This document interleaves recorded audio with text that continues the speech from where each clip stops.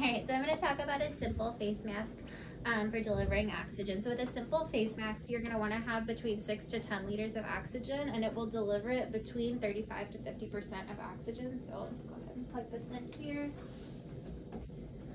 You're always going to want to have it a minimum of 5 liters just so you can reduce the amount of CO2 retention.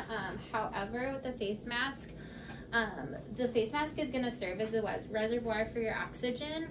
The CO2 is going to escape from the holes at the side as well as the gaps on the side of the mask, so you can't know specifically how much oxygen concentration your patient's getting. So this is best for patients that just need a small concentration of oxygen. Because the oxygen that's coming in is being mixed with whatever the patient's breathing out, that's why you're going to have a lower concentration of oxygen. Let's see, and remember to always have a greater than 5 liters, and you can have up to 10 liters if you're going to use a simple face mask.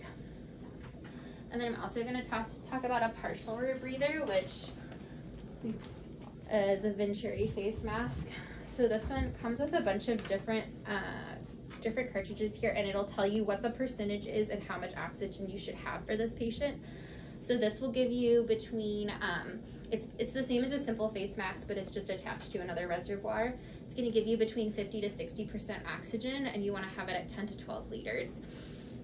And this will tell you how many, actually this goes down to 4 liters, but it'll tell you how much oxygen concentration to have for this patient.